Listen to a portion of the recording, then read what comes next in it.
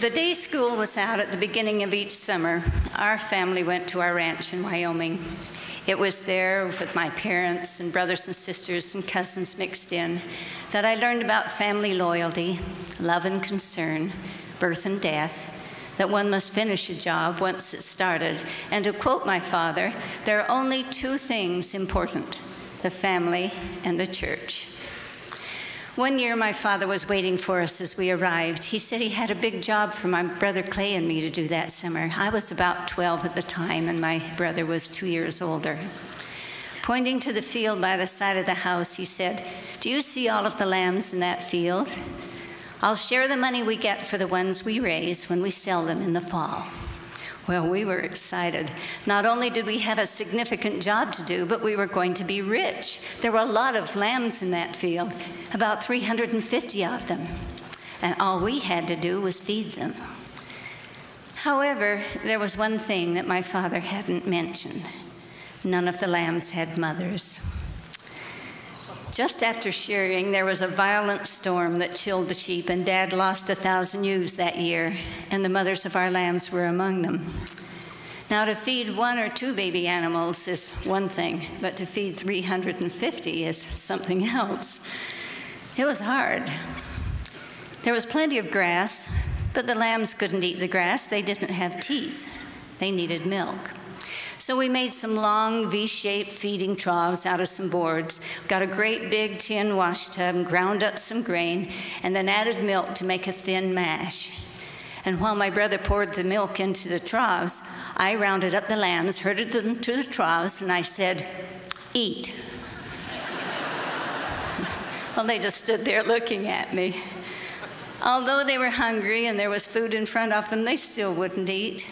No one had taught them how to drink milk out of a trough, so I tried pushing them toward the troughs. Do you know what happens when you try to push sheep? Well, they run the other way.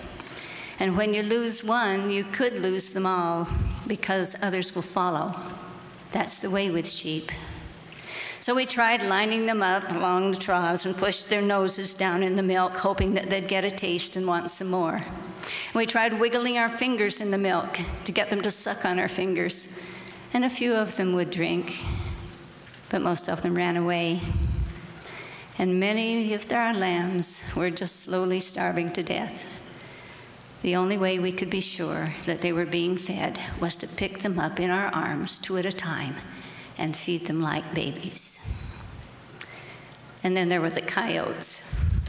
At night, the coyotes would sit up on the hill and they'd howl. And the next morning would see the results of their night's work and would have 2 or 3 more lambs to bury. And the coyotes would sneak up on the lambs, scatter the herd, and then pick out the ones they wanted and go after them. And the first were those that were weak or that were separated from the flock. And often in the night, when the coyotes came and the lambs were restless, my dad would take out his rifle and shoot in the air to scare them away. We felt secure when my dad was home because we knew our lambs were safe when he was there to watch over them. Clay and I soon forgot about being rich. All we wanted to do was save our lambs, and the hardest part was seeing them die. Every morning we'd find 5, 7, 10 lambs that had starved to death during the night. And some the coyotes got, and others just starved, surrounded by food that they couldn't or wouldn't eat.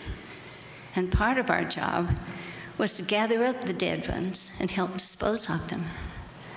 I got used to that, and it really wasn't so bad until I named one of my lambs. Well, it was an awkward little thing with a black spot on its nose and always under my feet.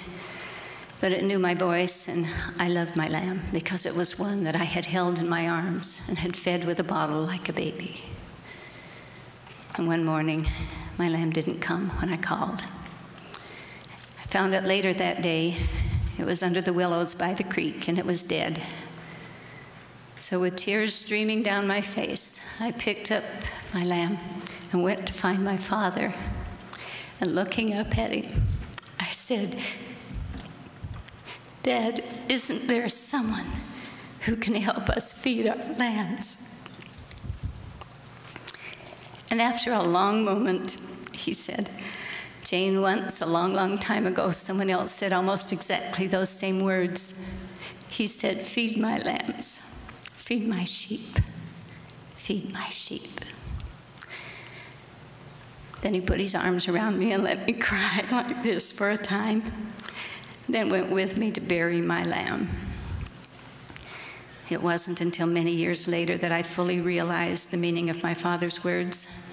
I was pondering the scripture in Moses that said, "For behold, this is my work and my glory, to bring to pass the immortality and eternal life of all mankind."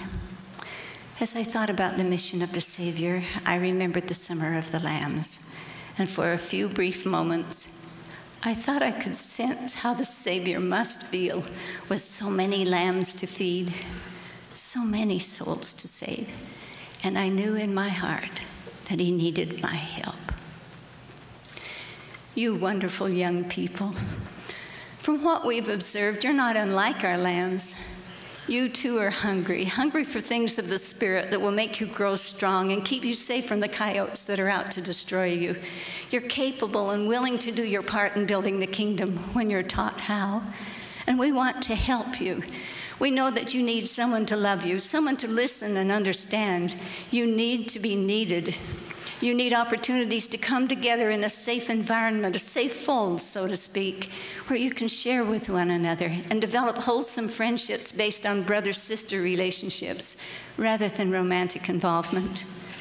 You need opportunities to experience the joy of sacrifice and service, of caring for and loving one another as our Savior loves us. Within the gospel, we have what you need, but you'll need to reach out and accept it. It would have been far easier to save our lambs if the mothers had been there to feed them. Young women, you are the mothers of tomorrow. Young men, you are the fathers. Together, you're the parents and the teachers and the advisors who will feed and help nurture and feed young lambs and lead them home. Prepare yourselves now for that sacred responsibility. Study the scriptures, develop your God-given talents. Learn all you can about the world around you that's clean and good. Prepare yourselves to enter the temple of the Lord and be worthy to receive the ordinances and blessings by living, teaching, and sharing the gospel. Your Heavenly Father does know you and cares about what you're doing. He wants you to be happy. Be on your knees daily and talk to your Heavenly Father. Share the happy times. Talk about what's hard for you. Like my Father, your Heavenly Father will understand. He'll be there to walk with you and to comfort and protect you. For he has promised to those who seek him, "I will be on your right hand and on your left, and my Spirit shall be in your hearts, and mine angels round about you to bear you up." Our prophet, President Benson, has said, "The symbolism of the Good Shepherd is not without significant parallel in the church today. The sheep need to be led by watchful shepherds. With a shepherd's loving care, our young people, our young lambs, will not be as inclined to wander, and if they do, the crook of the shepherd's staff, a loving arm, and an understanding heart will help to retrieve them." Parents, priesthood leaders, teachers, advisors, be watchful shepherds. And you are noble youth, band together in the strength of the Lord and lead out in righteousness. Reach out with loving arms and understanding hearts to those who are weak or wandering. Help bring them back to the fold where they can learn of the Good Shepherd and grow close to him. And please choose carefully the paths you walk, for others will follow. That's the way with sheep.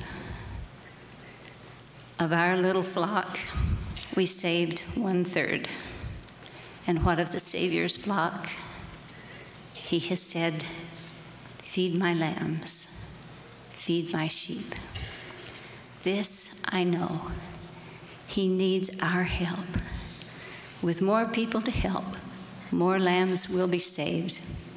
A simple fact, but true. Of this I can bear testimony. In the name of Jesus Christ, amen.